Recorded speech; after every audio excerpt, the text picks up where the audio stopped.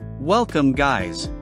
In this video we are going to build digital clock using CustomTkinter library. First import CustomTkinter library and time module. Now create a root variable to create and store our main application window. Set window title as digital clock. Create a label to store clock.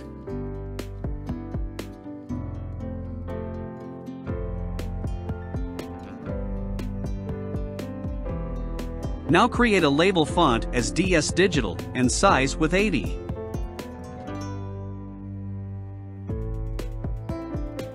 Set foreground color as purple. And text color as white. Now place this label on app window.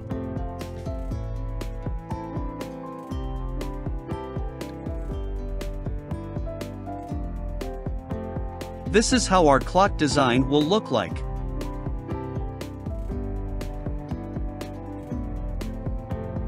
Now we will create a time function to get time. Create a string variable and store time method.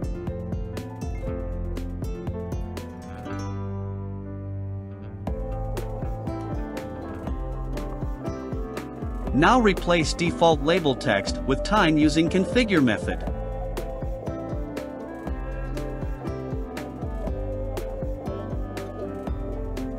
Use after method to appear clock after 1000 millisecond.